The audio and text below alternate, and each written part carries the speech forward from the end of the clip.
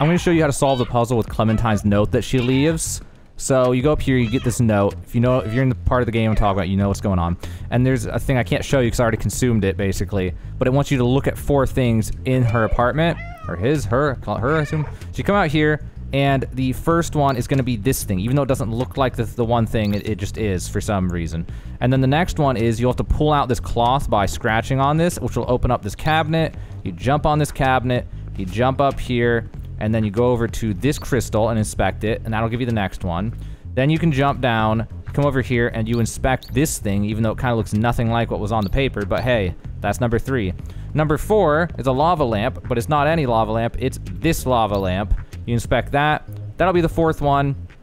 And then B12 will tell you that it says that she's with Blaze, and you need to come to the nightclub.